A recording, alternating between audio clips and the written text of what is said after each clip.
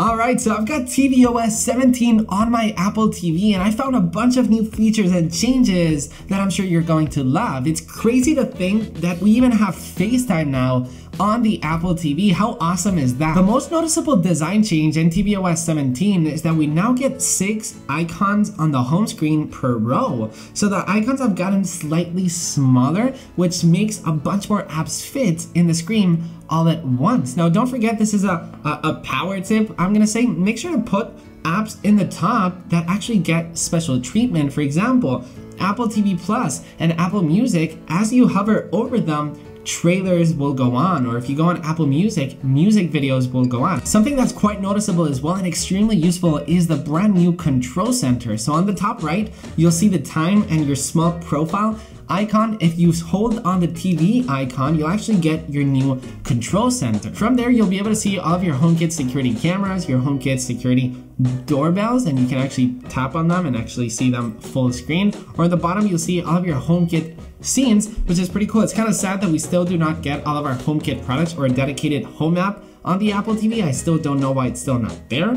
But hey, you also get all of your system controls, including a brand new power off icon. So if you basically hold on the power icon, it basically does the same thing, but we now get a dedicated button. We get our Wi-Fi or do not disturb. Actually, let me show you hands-on. All right, so let me show you how it works. If you want to access Control Center, you do it the same way as before. You basically hold on this icon right here, the TV icon. You hold that, and the Control Center will now show up. So over here, you've got a new shutdown icon, which is awesome. So if you just want to leave or go to bed, well, my first tip is you can ask Siri, just Siri, close the Apple TV. But if not, if you don't have a HomePod, you can just simply press that. You've got your Wi-Fi info, your do not disturb, the sleep timer. Here's where you get all of your audio controls, which is brand new. And it's actually separated with speakers and headphones, as you can see over there. Your gaming, and your child lock info.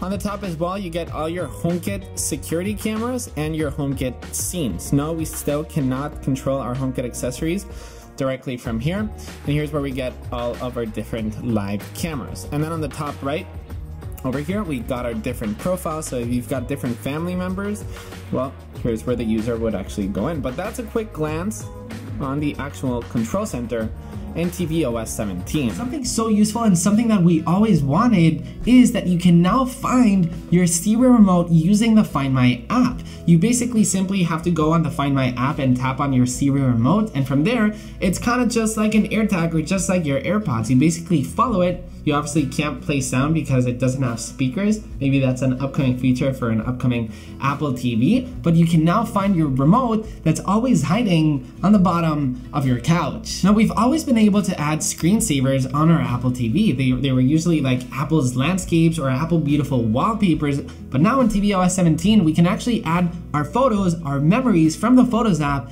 as screensaver. You can select a specific album that you want or a specific memory, or you can just tell the Apple TV to just show a bunch of random photos and images and save them as a screensaver. And then probably the biggest feature on tvOS 17 is Facetime. Now I'm currently using the beta of tvOS 17 and I haven't been able to make it work, but I have seen the TV app and it basically works like this. In terms of Facetime, you basically have the Facetime app, you tap that, and it's currently not working, but it will basically ask you to pick a user. So let's pick me right now, and as you can see, just got a notification on my iPhone if I want to accept my iPhone as a camera.